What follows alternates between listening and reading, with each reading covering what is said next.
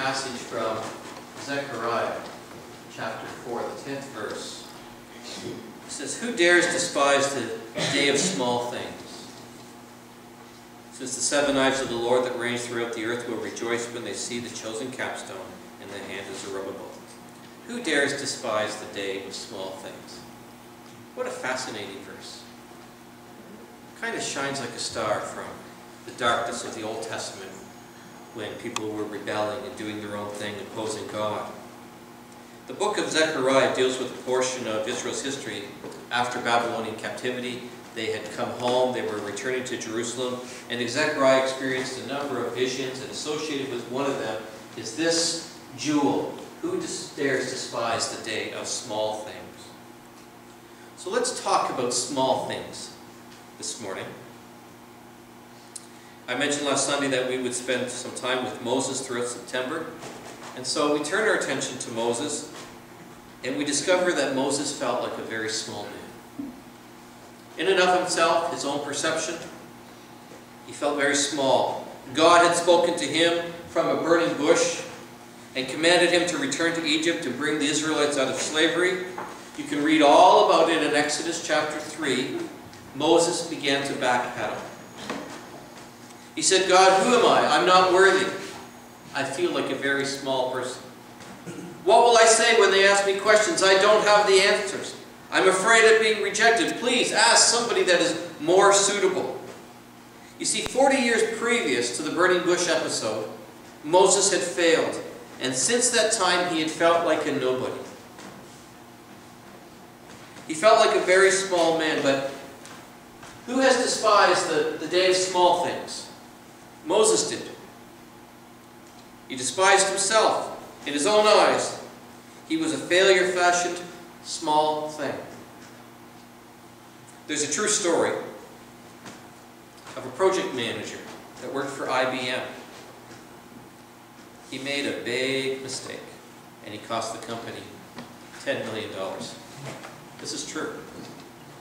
Next day, he went into the president of IBM and he submitted his resignation.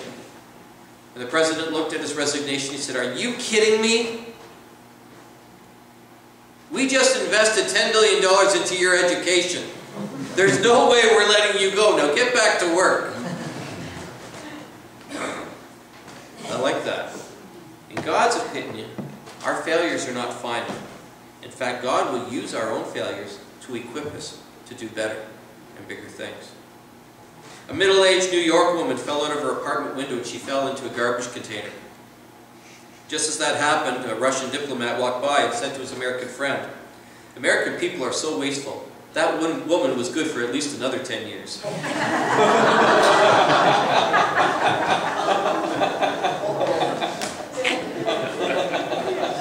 Ron likes that.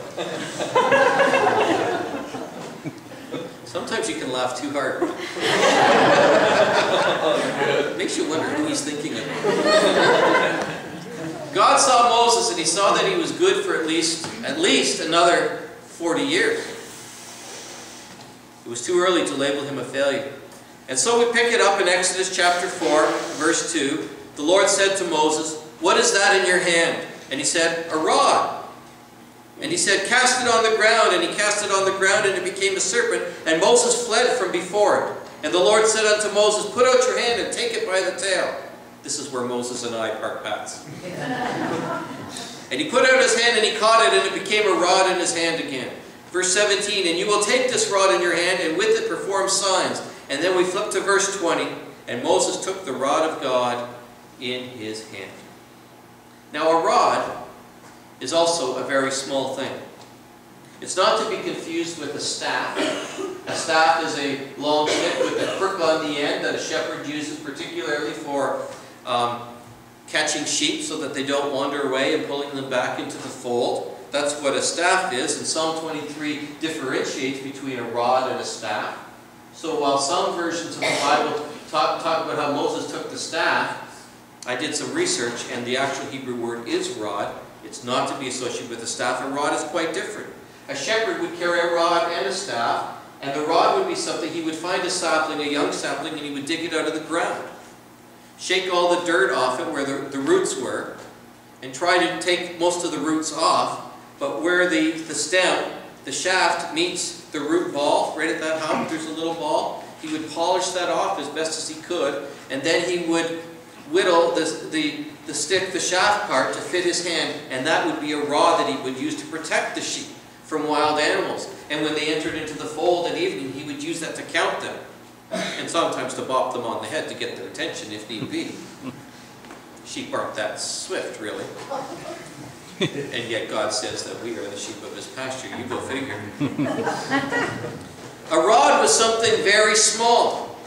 And God said, throw that small rod on the ground, and immediately it became a writhing snake, probably a cobra if we understand the geography.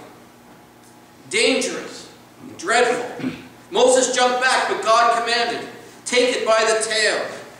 And trembling and hesitant, Moses picked it up, and it became a rod in his hand once more.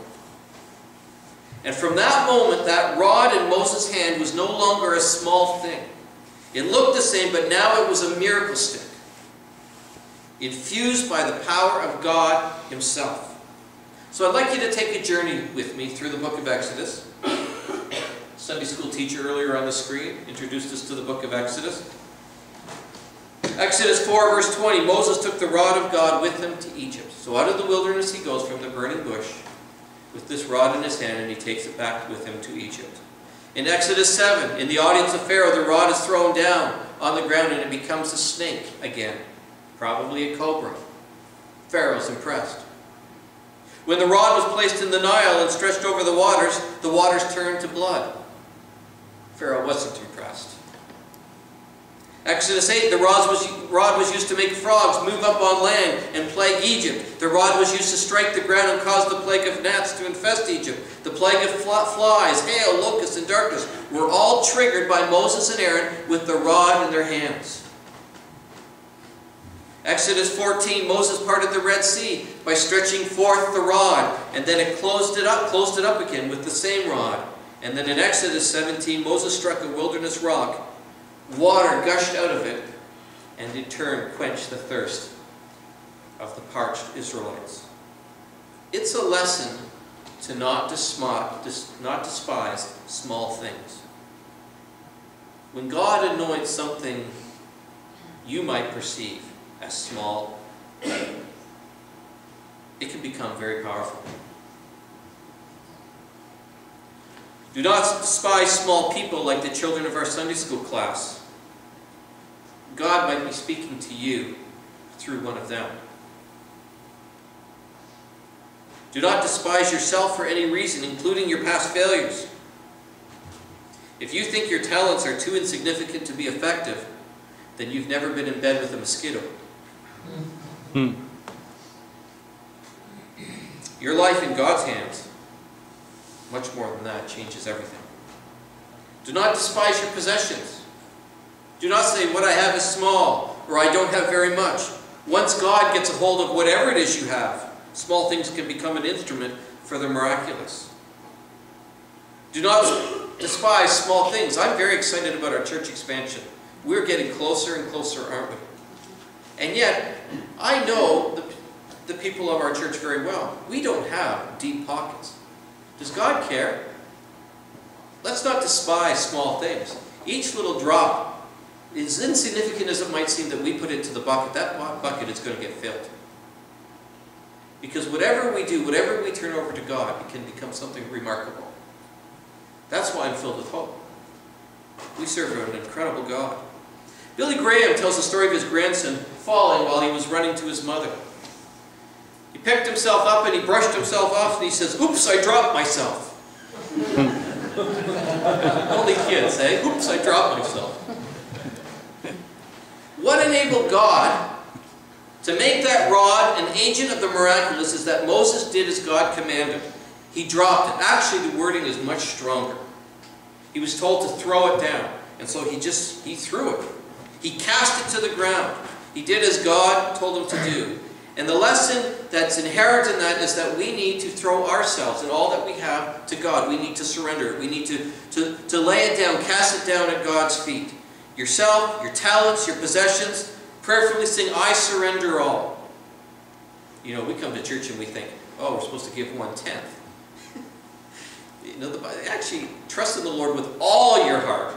You know, in all your ways to acknowledge Him. Who talked about percentages? It's an all or nothing endeavor.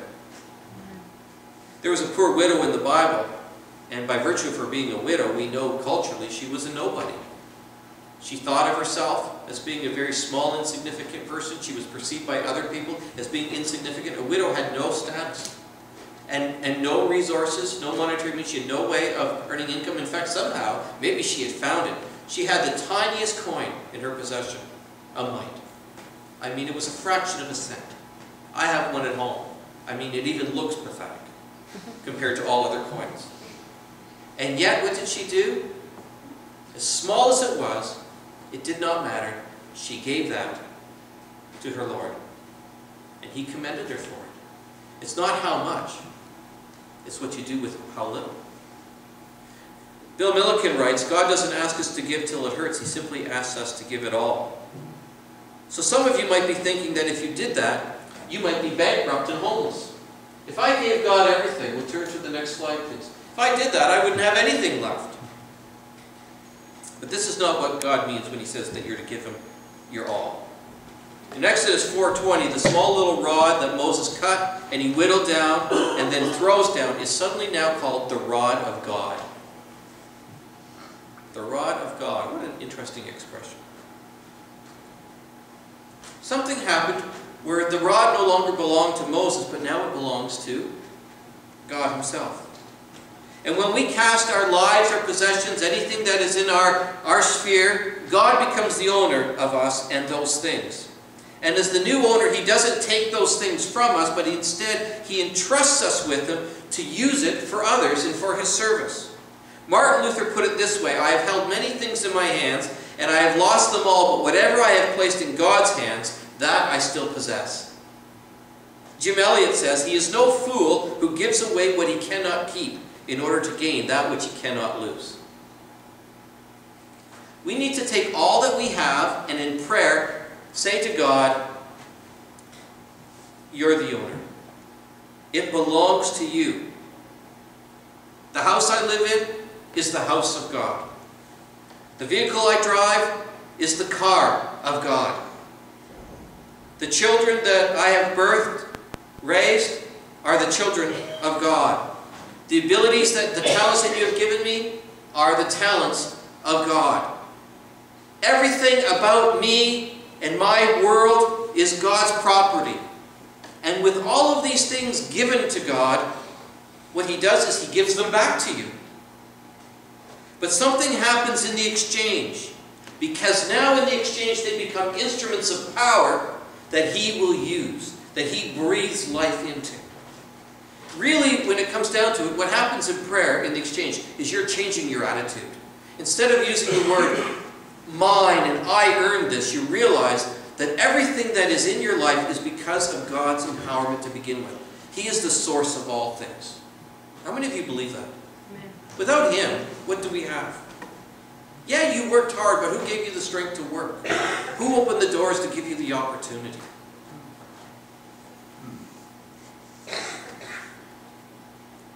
God excels at changing the value of what we are.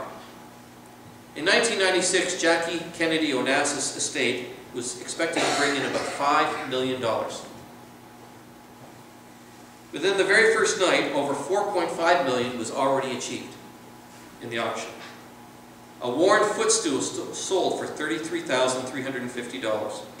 A silver tape measure sold for $49,000. A tobacco humidor sold for $574,000. All common items, but they became valued because of who they belonged to. And when our lives are placed in God's hands, and He is the owner, and we become just the managers, the value changes.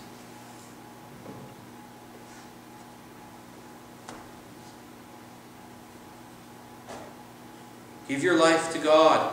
Give all that you possess to God. And the value of those things goes up in God's estimation. Something fascinating in Egypt.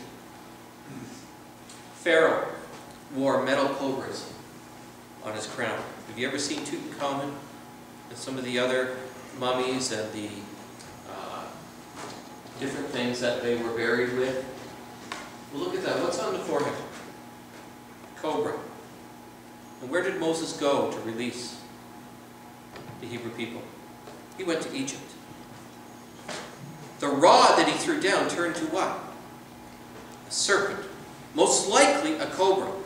And it would be a lesson to Moses that God would use his small life and that small rod and demonstrate real power in the face of Egyptian power. The pharaohs. There's nothing that happens in the Bible by accident. It's all very intentional. And in the end, Pharaoh's heart, which was carved out of knotted oak and very hard, relented, and the Israelites were set free.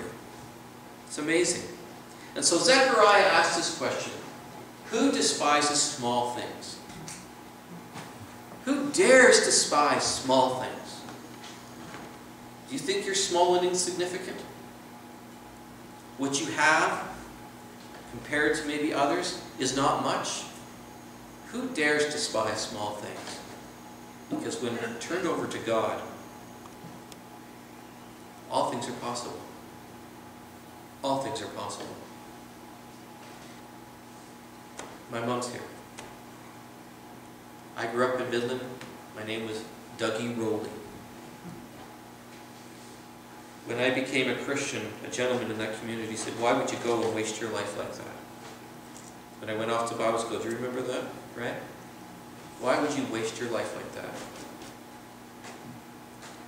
And who would have thought that Dougie would do anything with his life? Probably many of you don't know this, but grade 9 and 10, I barely passed any of my courses. I had mostly 50s in grade 9 and 10. But somewhere along the way, things changed. And what was small, and what was insignificant, maybe in the perception of others, and certainly of myself, who am I? And not that I'm anything great now, but I know, and I give credit to God, that I'm a lot more than I ever would have been if I hadn't turned my life over to God. And who knows what's yet to be for you or me. My life's in His hands. My life belongs to Him. What a great adventure. Small, don't you dare despise it. God's got His hand up. Heavenly Father, today, as we celebrate with our children and we think of how small they are, we are reminded not to despise small things. For God, in our midst, there's children that are going to do incredible things because they turn their life over to you. And what a privilege it is for us to have an investment in their lives. But even for us, the end is not yet written. You are working out your grace in our lives, and it is yet to be what we are to become, together and individually. We put our faith and our trust in you, and we turn our life over to you. Your name, God, Yahweh, Jehovah, is on the deed to our lives. You are the owner. In Jesus' name.